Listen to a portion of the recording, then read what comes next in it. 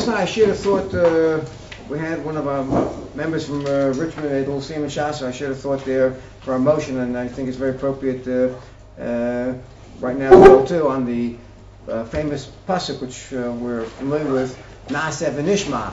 At the end of Mishpatim coming up this week, when Bnei Yisrael is makabel the Torah, they said to Kadosh Baruch Hu, Naaseh, we will do v'nishma, and we will listen.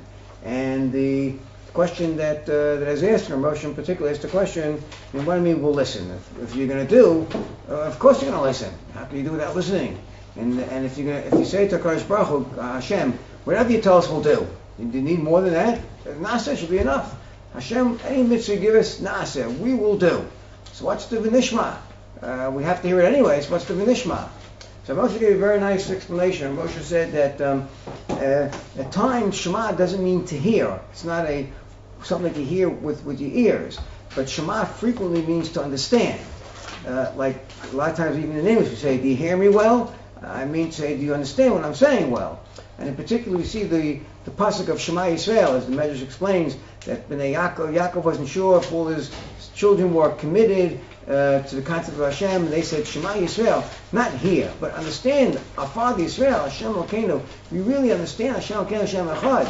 So Shema really has a meaning to understand what's being said. So Moshe said that was the shvach, the shavach that Bnei Yisrael is given because they said to Kadosh Baruch Hu, of course we're going to do what you tell us. After Kriyas Yam Suf, we're not going to do what you tell us. But the nishma, we want to understand every mitzvah. We won't be happy enough if we just hear the mitzvahs, if we just do the mitzvahs. We won't be satisfied if we just do the mitzvahs. We won't be satisfied until we understand every single mitzvah and every mitzvah that we do. We're going to learn through the sugya, through all the concepts, all the ideas, all the rishonim, all the halachas and everything. Then when we fully get a full comprehension of the mitzvahs, then we really appreciate doing it. So I think we are very fortunate this evening to have a very close acquaintance of I should say not only of myself but of the family, my brother and the yeshiva, Rabbi Meyer, who really personifies this concept that doing a mitzvah is really just the beginning step. But it's really not complete until we have full comprehension, until we really understand the in-depth, the insight, all the intricacies of the mitzvah. So it's really a very big honor and a kavod to hear Amar address our group this evening.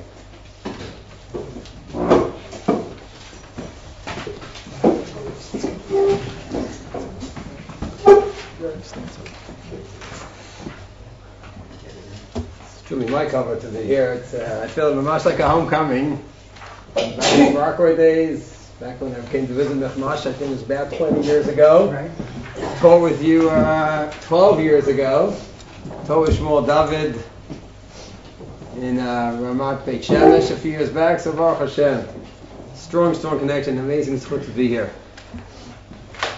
I'm not sure of the usual format of the shiurim here, but to me, I am not a lecturer. The shiur here, please give and take. So make sure you ask any questions that you have, so it could be a lively discussion. Good to meet you, fellas, once in the year, and who knows if we'll ever meet again. So, I want to have a shiur that's going to have an impact, I hope, for your life. So the topic I chose was Tefilla. Chazal already told us 2,000 years ago that to have kavanah and Tefilla and to get it right, it's a rare phenomenon. Rare phenomenon. So I thought I'd like to share a couple of insights into Tefillah. I think there's something very, very unique in Tefillah we do not have by any other mitzvah. I'd like to go through a few different examples, and I hope as we progress you'll see there's something that does not fit in with other mitzvot. I hope you pick it up. Okay? So, we're going to look through some scattered sources. Number one, the Mishnah Bikurim. So it says, it's the very beginning of Bikurim. Yesh b'im Bikurim v'korin. You have the mitzvah of Bikurim, and we bring the first fruits to Yerushalayim. And then there's a whole paragraph that we say. So there are those that say the paragraph, and those that do not say the paragraph. So in Mishnah Dalid, Elu Mevi'in v'lo korin. There are those that bring, but they don't read. They don't say the paragraph. Hager maybe veina kore. So the ger, the convert, he brings, but he doesn't say the paragraph. She'eno yachol lomar what? Because he cannot say the words Asher nishba Hashem lavoteinu latet lanu. Because he cannot go ahead and say which words? Thank you, Hashem, the land that you've given, that you've promised to my forefathers. He just can't say those words because it's not his forefathers. So he has to bring the mitzvah, he has to bring the bikurim, the first fruit. It's a wonderful zechut that he has, but he just cannot say those words. So he has to leave it out. He still gets the mitzvah, of course, but not the reading of the paragraph. Okay? The Rambam on the side says, it's the number 2 over there on the right side, Kol ze mevuar. Ella says, it's clear what the Mishnah is saying, but the Psak Halacha maybe Hager Atzmo. He does bring Bikurim. Vikore. How does he bring the Bikurim? The Mishnah sounds accurate. He can't say the words. He can bring Bikurim, but he cannot say those words about my forefathers. They're not his forefathers. So how does he say it? Because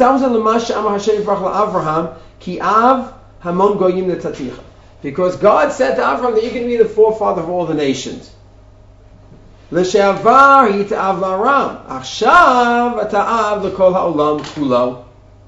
But now you're the father of everyone. And because you're the father of everyone, nezeh yachol kol ger lomar shenishpata lavoteinu. So every ger can say that, yes, Hashem, we're here in the land that you promised to our forefathers.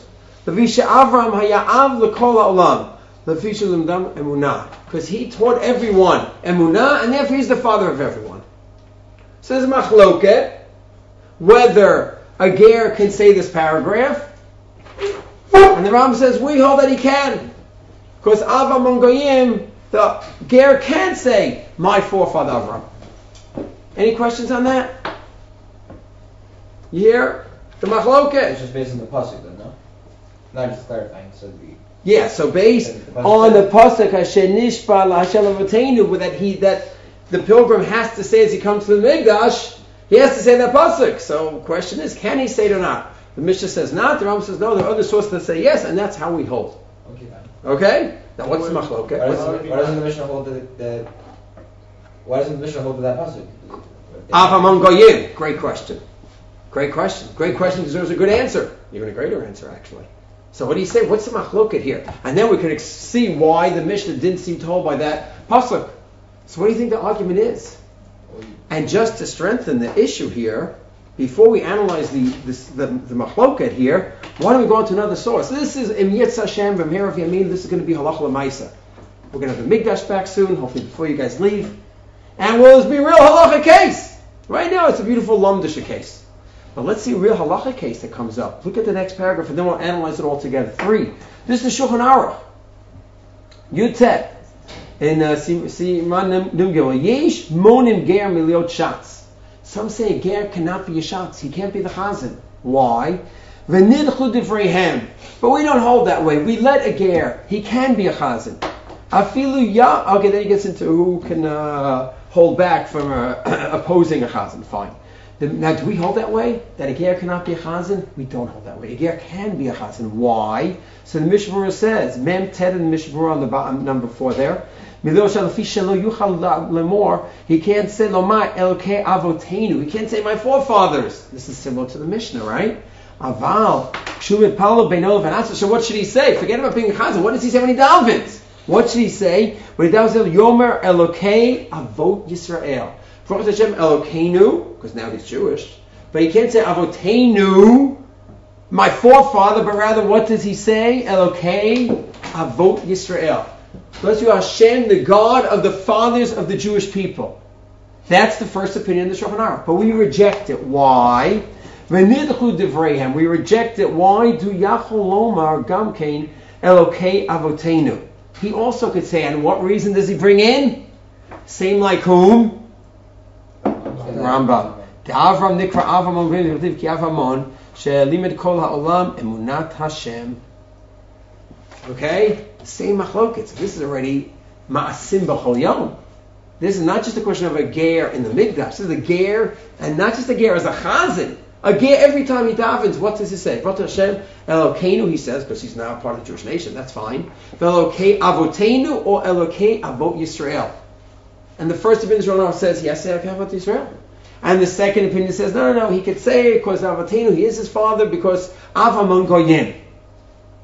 So now we're analyzing the Machloket both in the Mishnah, in the Rambam there, and in the Shulchan Aruch that he brings down both sides.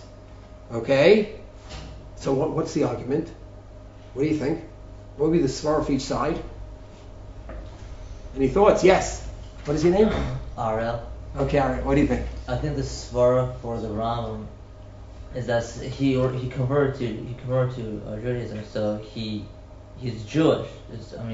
Yes. So technically, Abraham, Yitzchak, and Yaakov are his forefathers, no matter what. He's Jewish. That's it. Okay, but the fact is, so how do you define forefathers? Let's ask you that.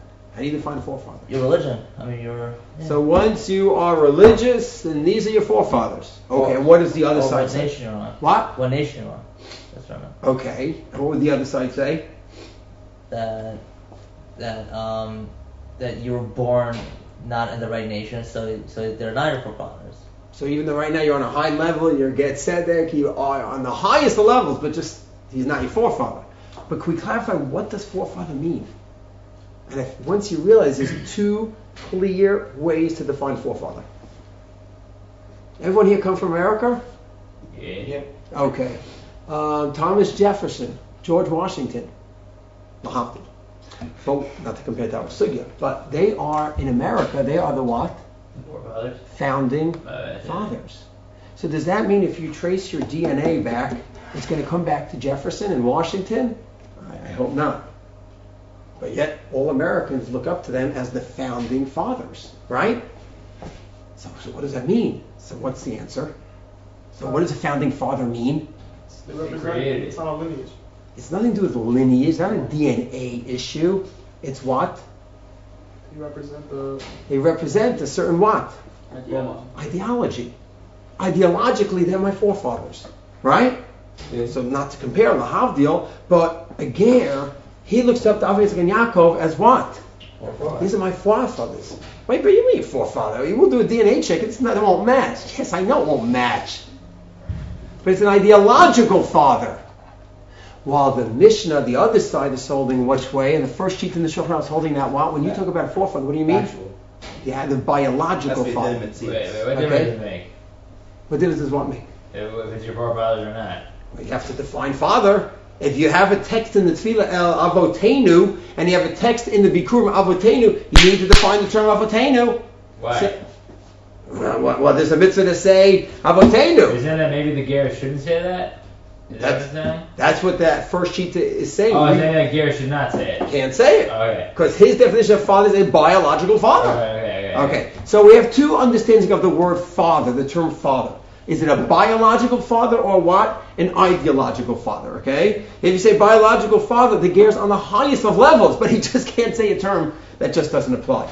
We happen to paskin that what? It's ideological father, and therefore the Ger, the pilgrim, can go to the Migdal with his fruit and say that paragraph.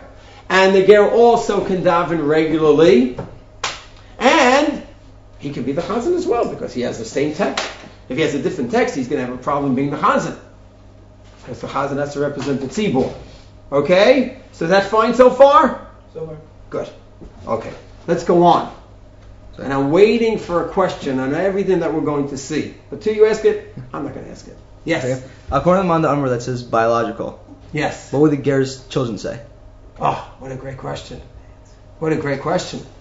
Wow. It might depend on who he marries. Let's say he marries a woman, or she marries a husband, right, who is a biological Jew, right, from...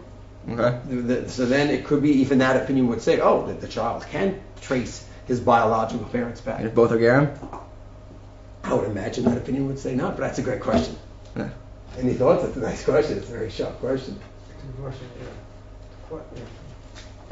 Well, it would depend on how we define the fact that he's a ger, so it's nikah, that he came from another nation, so we can't say it. Means so maybe the next generation. Right, it's not nikah, but he's not a ger. He's a Jew. Yeah. So even though the idea is biologically he's no better than his parent biologically, but it's only a ger that cannot do it. It's a steer in his tefillah. Right. Very interesting. Yeah, it's a nice question. Yeah, so it could be what Rashi was saying, that once you're not a ger anymore, even if the ta'am would mean that you shouldn't say it, hopefully you're not a ger. So that's it. Okay, it's a nice question. Yes? Doesn't a ger lose any family ties he had? Like, for example, you would not have all laws of like yichud would apply now, and you can't like certain things apply. Well, Rav Moshe deals with whether he has an issa yichud. Let's say a father and daughter convert. So they're not halachically related. So Rav Moshe deals, do they have the issa yichud? That's a fantastic shot. It's a simple shot. They have no relationship anymore, so it's just two strangers. That's what I'm saying. So why should it matter who his parents were? He should be considered as if he's like he could still say I was saying.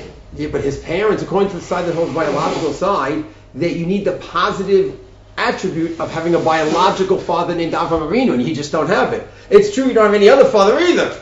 He's sort of lost, in terms of the parent thing. You're right, but that's just the way it is, according to that side. Right. I mean, you call him up Ben Avram. Like when you call him. Right. So ideologically, he's Ben Avram, but not the biological father, according to that opinion. You hear? Okay. Yes. Just as far as what Yosef was saying, as far as the offspring of the ger, just to be masber, we see that it is bottled to a certain extent as far as yuchsin is concerned. Because once you're done with the first generation of gerim, they're kasha v'ganim now to marry. Right, it's true. So you see, that's true. I hear. Okay, very good. Very good. So now let's go on. Okay, and we're still waiting for a big question here. Number 5. לא הזכיר פרס הארץ, ברית ותורה, אפילו אם לא חסר אלא אחד מהם, מחזיר לו את היצא ברית, יצא לאב ולחש חדם בזבנו, ועד תותך שמד אותנו. ונשים ועבדים לא יאמרו ברית ותורה, דנשים לאו בני ברית נינהו. A woman should not say brit chasha chasamta b'sarenu. Have any of you ever heard such a thing? Yeah. Yes. That woman, yes? Svardim have a special benching for ladies. And a woman do not say brit chasamta b'sarenu? Yes. There's such a text like this.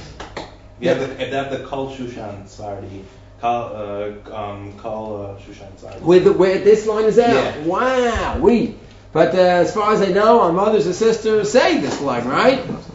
So look at the Mishnah Berurah, number 6 in the Mishnah Berurah, the Nashim Lav. באמת לאו בני תורה ננו גם כן, ועד אנחנו לשתיים משום דבר ננו בברית, מכל כל במין הגוע נשים לא אומר גם כן, הברית חשבתנו בבשרנו. We do say it today. הכוונה ברית הזכרים, right? שעתנת בבשרנו, תשמע תתנו לימוד הזכרים, שבזכות התורה והברית, because of the Torah that you gave over to the men, and the bread you gave to them, not לישאות הארץ. Okay, וגם הנשים צריכות ללמוד מצוות שלהן לידע איך, and they also have a mitzvah to learn. Okay, they have a mitzvah to learn the halachot. So they're also part of Torah.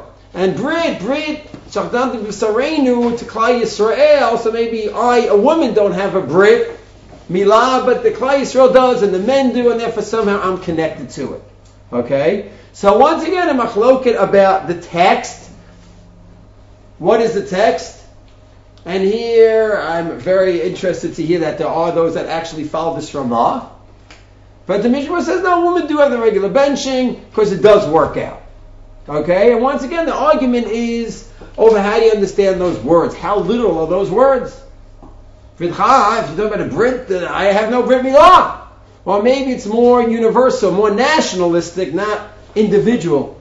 And therefore, it's not individual Brit, my Brit. I don't have a Brit, so I can't say it. No, it's referring to the national Brit, and therefore I can't say it. Okay? Let's go on. Next one. Kuf Lamed in the Shulchan Aruch. Ribbono shel haolam she'omrim b'shat nesiyat kapayim. Man dechazeh chalma. Person has a dream. Okay, this is the end of Gemara Bracha. V'lo yada ma yechazeh. And it's so confusing. It's a weird dream. It's a bit of a mystery. Nehum kamei kanei. He goes up in front of the Kohanim while they're duchening. B'shah she'olam duchen. V'nei ma'achi. You know what he says? Ribbono shel haolam. You ever see this in the Siddur?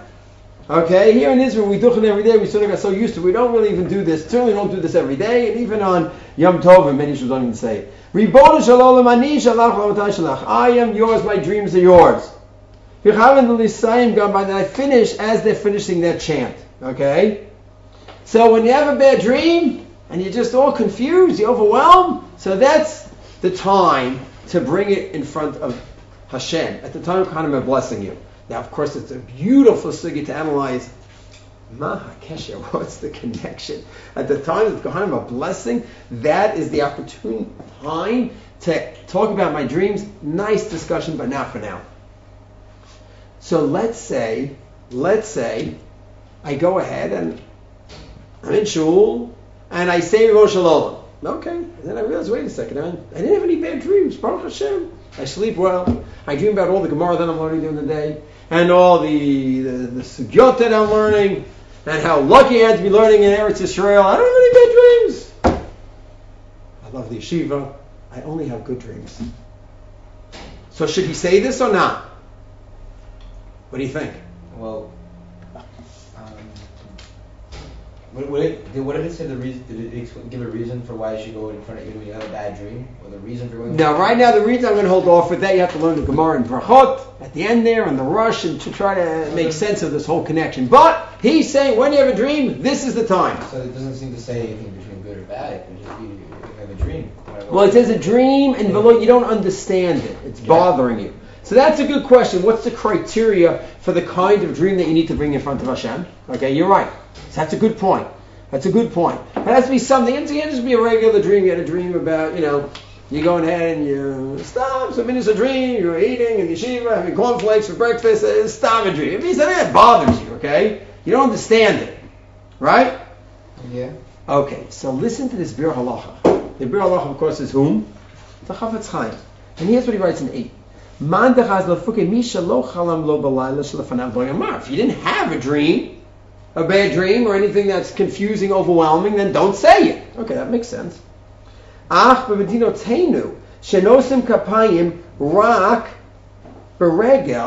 the fact is, we only do it in Chutz La'aretz. How often? A few times a year, right? So you should always say it. Why? Because it's only every few months. And chance on the last few months, what happened? You probably had some dream that bothered you. Ooh, wait a second. So it's one thing, for the last 3-4 months, I didn't say this prayer, this tefillah. So now it's the first day Yom Tif, it's Sukkot, and I didn't say it for a long time. Okay, it's Pesach, I didn't say it for months and months. But wait a second.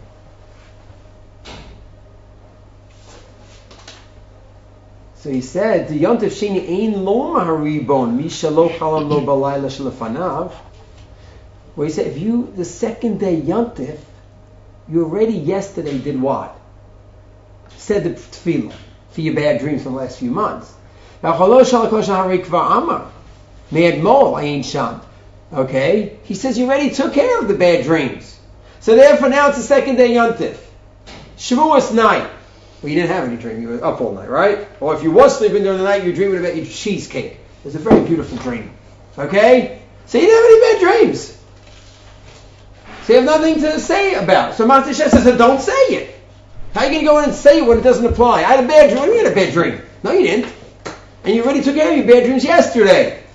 Then he says, the Bir Halacha adds in, Ha'olam ein nogim kain. Eshet ha'choshen shema ha'machir alehem. Because there's two parts to the tefillah. I had a bad dream, and also maybe others had a bad dream against me. So therefore, you discuss that. So that still can apply. Maybe people have bad dreams against you. You want to ask Hashem to help you out with that. V'yaf lefizeh. Now, this is the Bir Halacha. Listen to what he says. Lo yatchem miribon. Still, don't start from the beginning of Ribon on the second day Yom Tov. If you didn't have a bad dream that night. Why? How can you say, I had this bad dream, I had this bad dream, I don't know what it was. You didn't have any bad dreams. And you already took care of your bad dreams when? First day. Just skip over that line. Skip over that first line. So the Malchus says, take the whole thing out. Don't say it. The Halach says, but the minhag is we do say it on Yom Tov. He said, okay, fine. I can justify the first line, which talks about what? Oh, this having a bad dream against me, Hashem, make sure you don't let anything bad happen from that. Fine. But me, I had a bad dream. I can't say that line, because what? I didn't have any bad dream. What about the last few months? I already took care of that yesterday. Does that make sense? The Bir Halacha, yes or no? Any problems with the Bir Halacha? Everyone's good with it? Yes. I mean, I'm saying, what about on Yom Kippur? I mean, like you say the Al-Chetz and whatever. Maybe something's on a potty. Beautiful, beautiful, beautiful. Let's go on. Okay, it's a great question. This is Yechavadat. Who's Yechavadat? Rav Ovadia Yosef. And the question they asked Rav Ovadia is that, you know what? On Tisha B'Av, what do we say in Shemona Esrei? Nachem, about that we're in such a veilut because of the tragedy of the Migdash and the destruction. Hey, Baruch Hashem, we're living back in Eretz Israel. We have Jewish sovereignty. We're building up the country again. We have to change around the Tefilla a bit here. It just doesn't make sense anymore. So he says that what? In the number 10. On where I underline. Kama patikah sheyud lefer imanu be'ertika odam harvev v'shomamin. Main tefillah Yerushalayim atika deha lidino shel Yarden. The bottom line is, in 48 there's plenty that was destroyed. And still there's things that are destroyed. So physically it is not built up yet. 11. V'amnam anu sham rogdim al shezachinu lachzor l'kotel maravi. Baruch Hashem, we could go back to the kotel. So yes, 67 brought us back to the kotel. It was a great miracle and is what to be thankful for. Shehu, Sherabed Migdashenu, it's you know, the leftover from the Migdash. Shkul Zechel L'Chorban, Moshe Zohar discovered al-Shefer. Komosh B'Sefer Kafter Ferah. Kamle Rega was man hazeh kedei lahabot agmas nefesh. So the bottom line is, yes, we have the kotel. It's a big zechut, but it's still not built up. Physically, it's not built up. And jumping down next to it, and let's be honest, the ruchni is also spiritually. He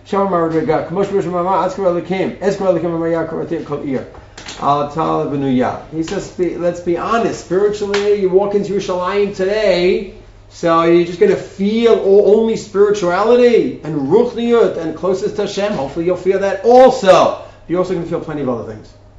There's plenty of advertisements and there's plenty of shops in the Mamila Mall that aren't exactly covering the erva of the body. It's not a perfect spiritual place just yet. So Rav Ovadia says we still can use what term? We could talk about Yerushalayim being destroyed in the state of Korva. It is not built up yet in Yetz Hashem Her V'Yameinu. And therefore what? The language is still accurate. Don't change anything around. Okay? Any questions yet on all the things we've said?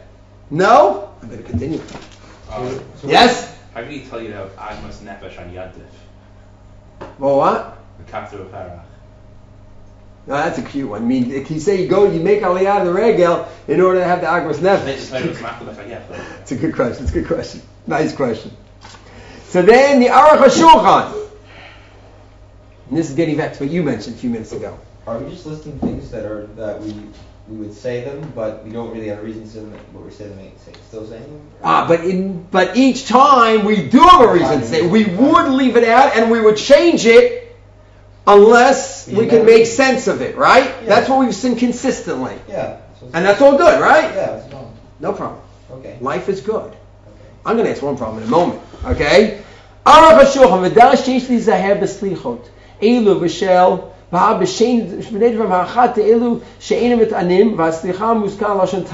a second. You have to know if on Slichos or during the session of Tshuva or an Elul, if you're not fasting and the Slichot talk about fasting, there's a bit of a problem there. Okay? Oh, tzom lo yomuzeh. You cannot say, on this fast day, please accept my tefillas. It's Baha, Monday, Thursday, after the Yom Tovim. You can't say, please accept my fast. You're not fasting. Okay? You can't be talking shek. So whenever it says Tane and you're not fasting, just say the Yom Tefillah, not Yom Tane. Right? Does that make sense? Of course it does. Then he says, and what about Slichos? He belayla. A lot of times we call it alos hashachar, v'zaken ba'od leil, o b'shmor taboker. We talk about getting up early in the morning. Hashem, I'm calling out during the early end of the night. Okay, and the old generation of 4 o'clock, a lot of the Spartan, the whole Elul, they're up 4 in the morning. But as we go on in the generations, we get a little bit older and weaker, lazier, and there's plenty of Slicha Minyan that are what time? 6:30, 7, 7:30, right? So Al says, what do you do about those lines that talk about Ashmor Taboke? I got up early in the morning to call out to you, God. He says, what do you do with those lines? What do? Change it. Skip it. You can't say it. You can't say it. Just skip it. Delete. Okay? Delete it. Now, does that make sense?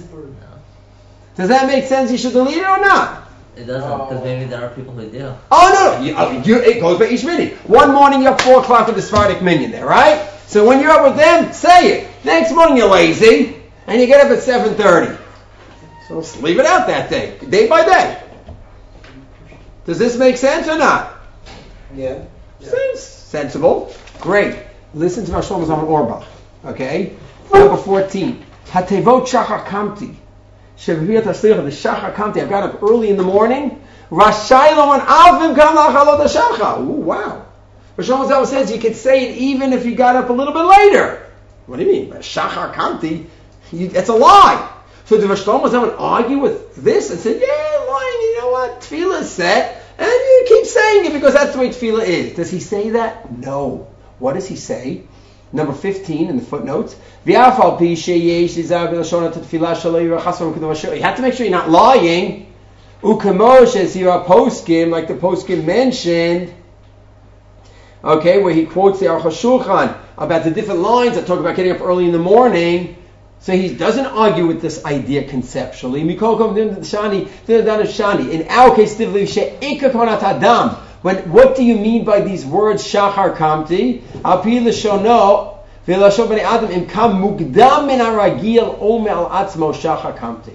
Okay? It means that I got up early. So is he arguing with the Aruch HaShulchan conceptually? That just say whatever's in the siddur, don't change around the siddur. Is that what he's saying? Not at all. He's just saying semantics, the question of how you define the term Shachar Kamti. So Shachar Kamti, he takes it to mean what? I've gotten up early. But others might take it to mean objectively, I've gotten up by Amar Shachar. So it's just a question of the details, how you understand that term. Just like we started off this year with what term? Avotain. What does the term mean? Okay? It wasn't a big conceptual argument, just machlokes over the term, how you define the term. So what does Shachar mean? It's an objective zman? Or when I got up relative to when I normally got up. I got up early. Okay? Fine. So that's what he holds. The Aruch HaShulchan didn't hold that, right? He's not saying he agrees with him. The Aruch HaShulchan, did he mention Shachar Kamti? He mentioned a few other terms that you leave out. Was that one of them that he would leave out? Because could be they would argue over the term. Or did he mention the term the Aruch HaShulchan? Mishavua says no Shachar Kamti. B'zakam ba'od leil o b'ashmor taboker. Okay, Leil and Shmot Tabot that Shulchan mentions. Okay, so, and he just says in the note by 18, where I put 18 in, which is his note 13. We got up earlier than usual. It can't be they got up 9 o'clock like you always get up. You have to get up earlier than usual, and therefore he holds the term Shachar is all right. Okay, one last case. Okay, B'tefillah Yom Kippur. This is number 19. Yom Kippur Katan. What's Yom Kippur Katan? Special tefillah said when? Erev? Rosh Chodesh. Yom, so some say it, some don't say it. Yom Alefnei Havida Hagadav Kachi Rabbeinu Nisim Omer Von Shalom. Don't say Ribbon Shalom directly. And this is what Rav Nisim said. Why? So look at the footnote 20. Shalo Yehye Kedov Shkarim. There's a lot of languages in that text on Erev Rosh Chodesh. He talks about all these terms. I'm crying in front of you. That's what you mentioned earlier. And you talk about the highest level, how you're crying out in front of God. It's just not true. You're not. So therefore he says that Rosh Hashanah says the best term would be V'kachem, and this is what Rabbi Nisim said. Not that I'm on this level, that I'm crying out on this highest level, but rather what? This is what he said, just quoting someone else, and then you're fine. Okay? So we've given about a half a dozen, 6, 7 examples of different areas of tefillah where there might even be a change of the text if it doesn't work out. So it seems to make sense. As Mr. Roth said, it makes sense. It's good. Right? I only have one question. One question. In all of halacha, a classic example, I have a little minor headache, and it's on Shabbat now. Can I take an Advil? No. Why not? Why not? Because what? It fixes you. Because it's refuah. Why can't I have refuah on Shabbos? Why? Might grind medicine. I might grind the medicine, okay? And you say, oh, I'm not going to grind medicine. I'm going to go in and I'm going to get my Advil. I'm not going to grind medicine. I have no clue to go to my yard and start taking the herbs from the... I'm not going to grind the medicine. But the obvious answer is 2 words. Low plug. Thank you. Low plug. And can I go ahead and climb a tree on Shabbat? Yes or no? And the tree has no branches whatsoever. And can I ride a horse and there's no branches around it all? Again and again and again. The answer is going to be what? Low plug. Okay? That you have a halacha and you start going ahead and you start being flippant about the halacha. Well, in this case it doesn't apply. In this case it doesn't apply. What will happen to the halacha? In a matter of years or decades, it will be over. Solomon Schechter 100 years ago. If you read a little bit about Solomon Schechter, he was, there's a lot of Schechter schools around the States, okay, the conservative movement. So Solomon Schechter was pretty close to halachic Jew in the early years. But just a few things he opened up in that idea of Minhag America. There's certain things we do differently now. And he wasn't so set. There was a few issues he had, but one of them was he wasn't so set on the halacha. And then on this it doesn't apply over here, it doesn't apply over here. And in just 1 century, what happened? In 1 century, it's unbelievable what happened. I have no doubt Solomon Schechter would come back today and say, oh my gosh, there's no semblance of similarity between what I studied and what happened. Well, you opened up the Pandora's box. And you just broke down the halachic system. So you need to have a system of halacha, and it can't just be flippant. Well, I know this doesn't apply now, this doesn't apply now, and halacha, low plug. Is it ever possible that a takana from 2,000 years ago, when we have the Sanhedrin again, is it possible that they could revisit it? Is that possible or not? Yeah, okay, there's certain times, and even then, you have to go through Hilchot Mamrim and see which kind of rabbinic decrees a new Beit Din can say, yeah, this doesn't apply anymore, and which ones that. You have to look through that. But without that kind of authority, forget about it. And this is what preserves the halacha till this day, Baruch Hashem. And yet, what do we see example after example? I just gave you a few. We could go on and on with examples. We see that when it comes to davening, the Mishavur is ready to say, skip over that line, doesn't apply. Oh, you're not getting up early in the morning? Al says, skip over that line. Oh, you're a woman? Brit, yeah, take that out. Well, what happened to what concept? Low plug. Just throw it out. Low plug is out the door. You hear the question? But there's a beautiful answer. What's the answer? Why is low plug out the door here? The poskim already give the answer. What did they say again? In each case we said, what did the poskim say here? You can't say this because it would be what? You can't say this because it would be what? Lying. It would be lying. It would be sheker. Yeah, but what about low plug? What's the answer? When it comes to not riding a horse on Shabbat and not taking Advil, really, I have no clue how to make medicine. And there's no way I'm going to come to Tochin. Let's say that's the case. And therefore what? So by me abstaining from Advil, therefore what? So I have a halachic phenomena now that was set up. But the reason that applies, it doesn't apply anymore. Who cares? It's a halachic reality now of an Issur Refuah. Go through the halachot and learn the sugyot. They're beautiful. And abstain from it unless you have more than just a headache. When you have a headache to take the medicine. And otherwise you have an Issur. There's no lie there. It's a beautiful halachic world you can learn. But when I am davening, what am I doing? What am I doing? What am I doing? I'm talking to God. I'm having a dialogue with God. So God, I got up 4 a.m. No, you didn't. You said till 8:30. What are you talking about? And God, let me talk about my forefathers. They're not your forefathers. Oh, I hold that forefathers mean ideological. Oh, okay, good. So keep going. Talking tefillah is not like any other mitzvah. Other mitzvah, you have the halachic phenomena, and now you have this Issur, or you have the prohibition to climb up a tree. That's its own now world. Tefillah, you're talking to Hashem. When you're having a dialogue with Hashem, the poskim always have their censors out for what? Emet and Sheker. You're having a dialogue with them, it's got to be emes. It's got to be truthful. And you cannot have a lie. And therefore, everybody doesn't just say, what kind of chutzpah are you asking? This is the tefillah, and if we say the Mikdash is destroyed, Yerushalayim is destroyed, we don't talk about. No. I need to explain the accuracy of the words. And you're right, the al-chaitz and all that, you need to explain and explore every one of those cases. And the more you explore, the more you're going to see the poskim consistently are going to deal with this. And they're going to consistently work. All right, where's the emet here? Because tefillah is not like anything else.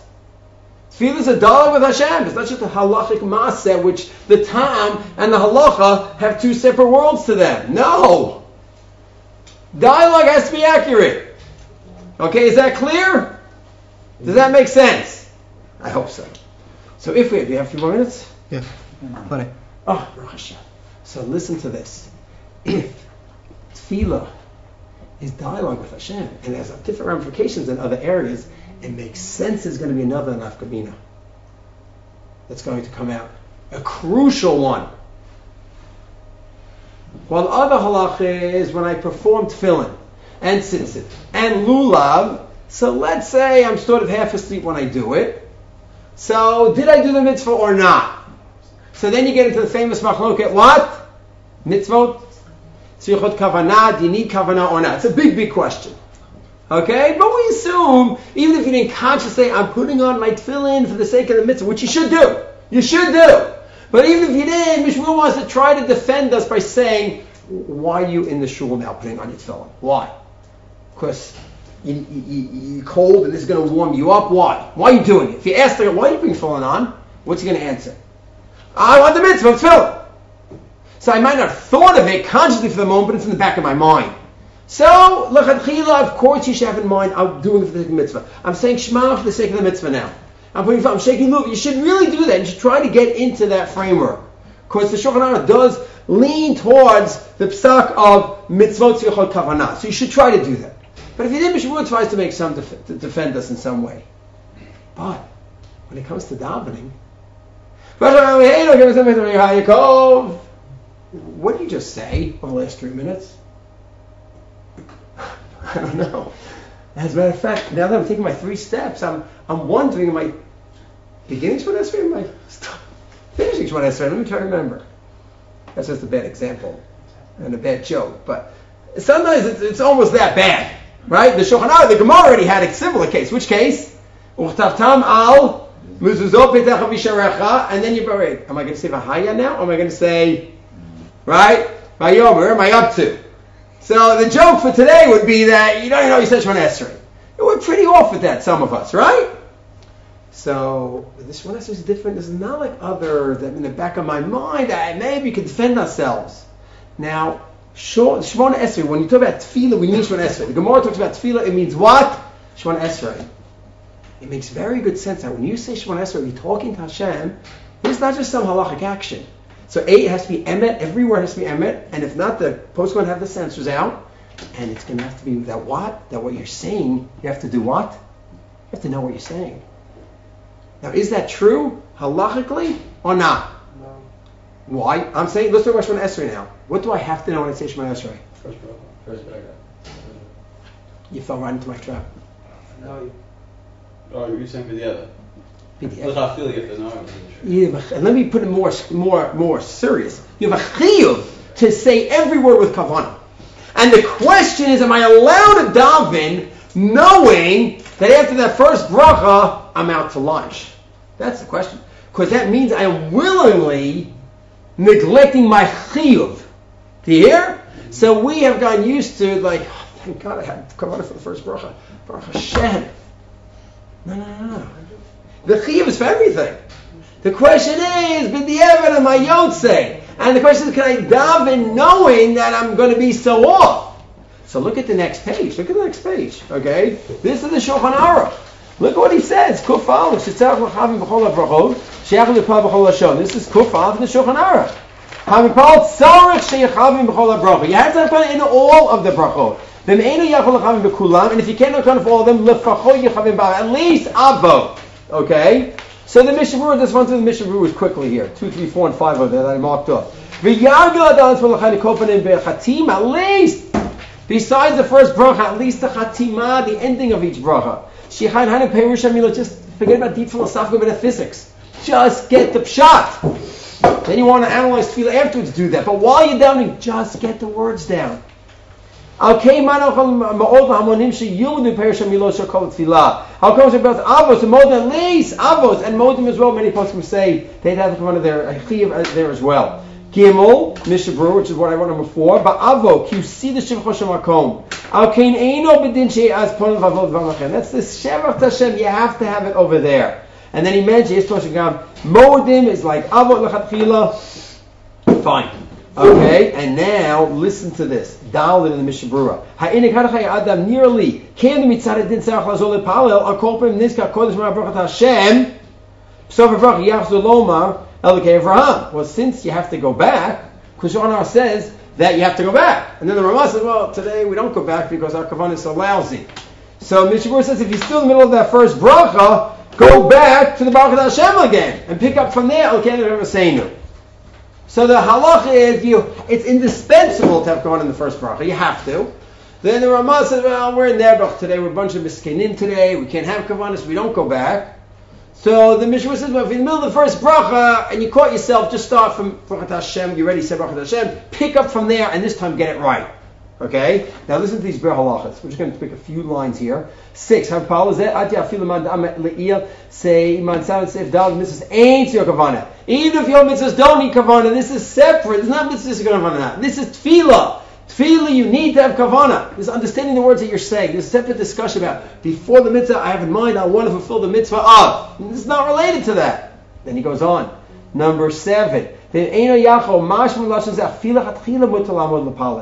Listen to this. He's saying it seems that deal from the Shulchan Aruch that if you know you're only going to go into for the first bracha and you're not going to go into the first, it seems to be that Kevin Shu Onos Sheno Yachol Liyashiv Datzos. Since it's hard for me to have kavanah now, that I'm allowed to go and daven. So Mishmur tells us a chiddush that what?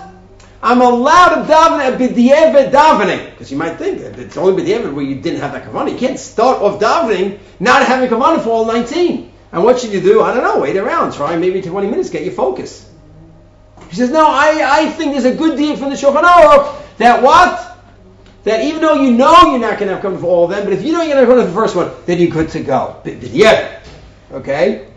And then he says, and listen to this. In Chosin. So the Ramah says, we don't go back anymore, because we're a bunch of nevers. We don't go back. So he says, L'chor kavanato im siyim shmona esrei. What is the case? Well, I finished Shmona Esrei, and now what? I'm not going to go back, because who said I'm going to have kavanah any better the second time? And then he, im omin etza atag hibov niska shlo kivin ba'avot, kevan the mitzad adin lo yatza bazeh. Wait a second, if you're up to tagibor, so what should you do? You're really in no man's land. Why? Because on the one hand, Me'ikar Adin, you have to do what? Go back. On the other hand, Ramah says, I'm a Nebuch, I can't go back. So what should I do? Just sit around and do what? I don't know too much Yiddish, but a little bit I know is nishta here, nishta there. Which means what?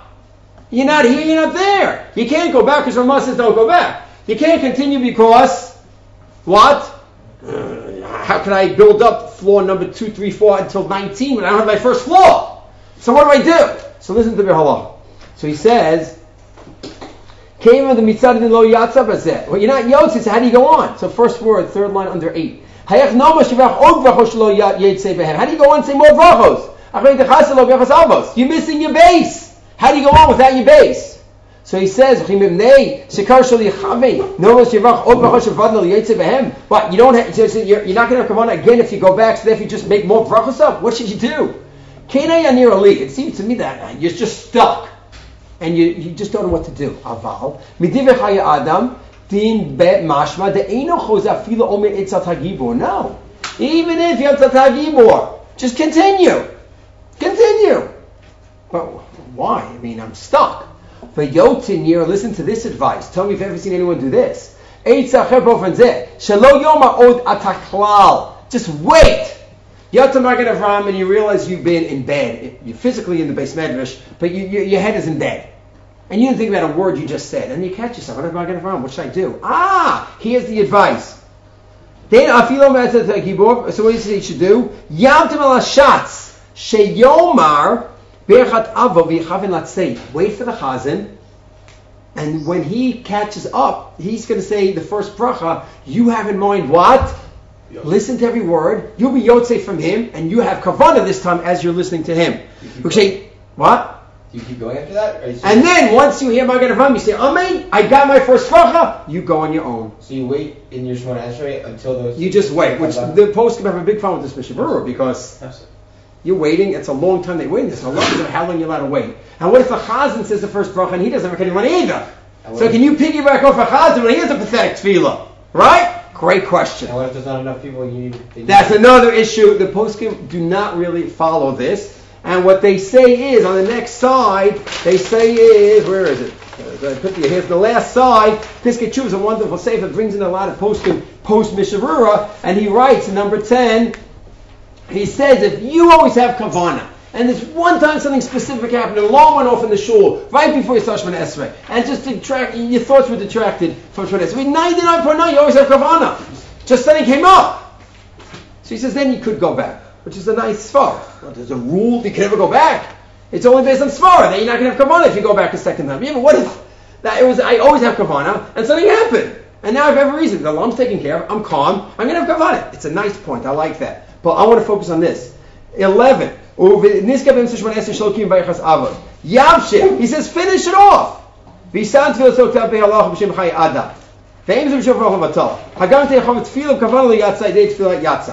love to have time to analyze that, but I don't think we do. Aval, number 12.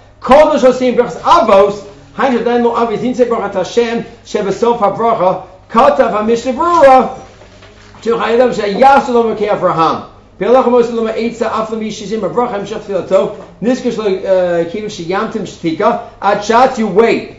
Okay, and then he says by number 13, we don't do this.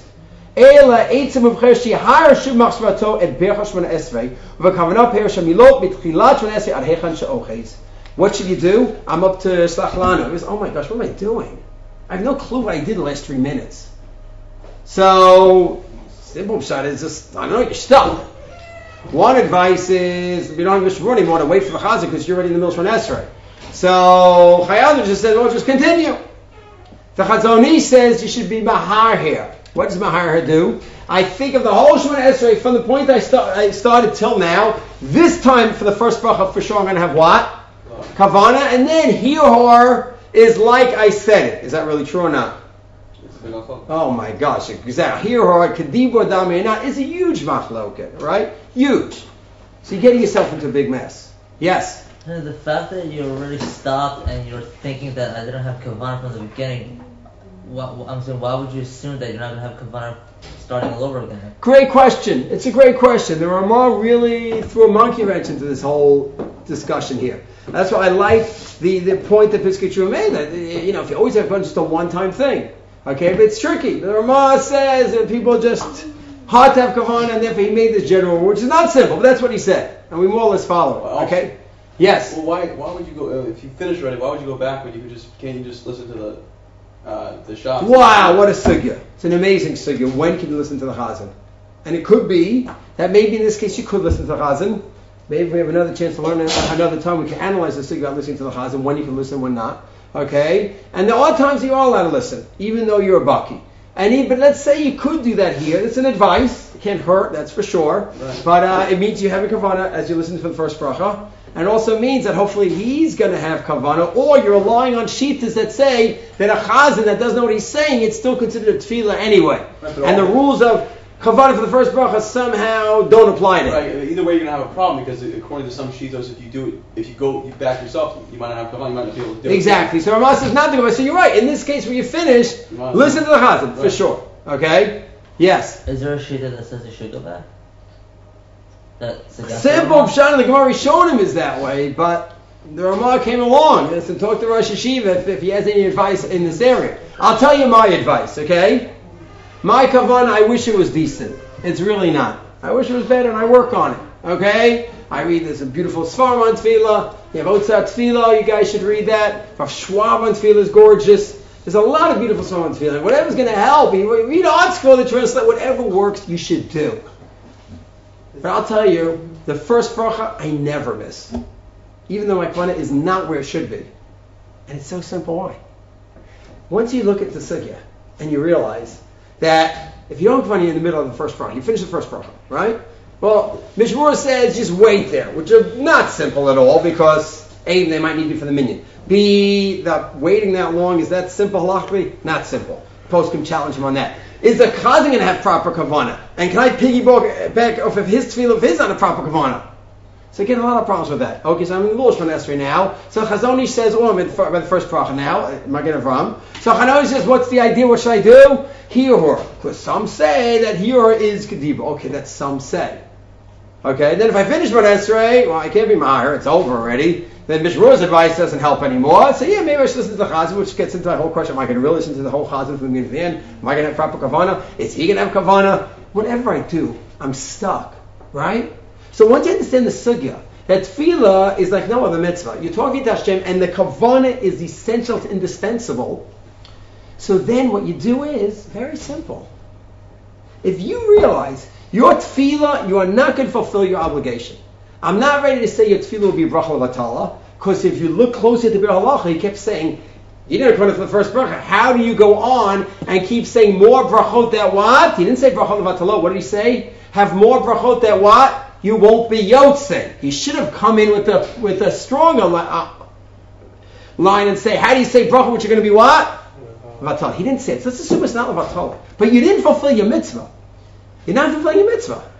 So when I daven Shachar, I want to fulfill mitzvah. I'm not like just to daven and have something which is not levatala. I'd like to have more than that, and so would you. So it's so simple, the patent. I will not say, there's a whole bunch, this is 20 phrases in the first bracha, 10, 50, whatever many phrases there are. I will not say a phrase until what? I think, what does that word mean? Okay, Baruch Hashem, you are the source of all blessing in the universe. Baruch Hashem. Okay, what's the next phrase? You have a special relation with Klal Yisrael, special hashgacha with Klal Yisrael, and the hashgacha started back when? Forefathers. Okay, we're saying. And if I'm busy with a million things and this and that, and I'm not thinking, I'm just not going to go on until I get my thoughts back. It might be 20 seconds. I'll get, okay. Okay, Avraham. Okay, it's not Avraham. Okay, you had a special relationship with Avraham. He had a relationship with you, and he was on, and you said and you had a special hashgacha for each one of them, in your own special, meaningful way. Okay, Avraham. Okay, great. Now the next phrase, Kalagata b'Menorah, and you're going to learn the tefillahs. You're going to study that first bracha, especially halavai by all of it, but at least that first bracha, you're going to learn each phrase. And you will never say the next phrase until what? You consciously, rationally thought, what do these words mean? And only then will you say it. And it might be that the first bracha will take you a minute or 2 minutes, and then the Master Shvanez might take you a whole minute. Whatever you do with that, that's a separate discussion. But at least let's get the basics. And if you realize that how serious this sugi is, that tefillah is not like any other tefillah, like any other mitzvah. You're talking with Hashem, which means that it has to be emet, as we learned from all those examples. And the more you guys see different poskim over the years, you'll see, whoa, this idea just keeps growing and growing. You will see hundreds as you go through your lives. That the emes and tefillah is just crucial. And then he said, to talk dialogue with Hashem, I need to know what I'm saying in my dialogue. And once it's so real to you, and so halachically clear, halavai by all 19, but at least by the first one, yours, that's it. This is the patent. Danny Myers has a simple advice. Not simple until it's carrying. Yeah, it might take some time, but it makes some sense. Just do it. You formulate the idea, then you say the words. Formulate the idea, you say the words, until you finish Magen Avraham. Does that make sense? Yep. It makes perfect sense. And it works. You just got to get used to that framework, that I will not say that phrase until I have the words in my mind. So those are some ideas I want to share about tefillah with you. If you have any questions, if you have to see if I can deal with them, yes. What was the question that he said we should have asked? The question was, why are the poskim, they're in the Wild West over here when it comes to tefillah? Oh, take this out, change that. What's going on? No plug. Halacha depends on no plug. Without no plug, halacha falls apart. Yes, that was the question. The answer is low plug. Ad kan, until the text of tefillah. When it comes to the text of tefillah, you can't say sheker. You can't, because tefillah you're talking to God. That's not like any other mitzvah. Do you hear? Yes. Any other questions? It's been an absolute pleasure to be back. Mamash a treat for me. And continue. I hear such beautiful things about these years. Just continue to grow and steig and develop. And Yitzhak Hashem, we'll meet again. Hatzlacha Rav. Look at you.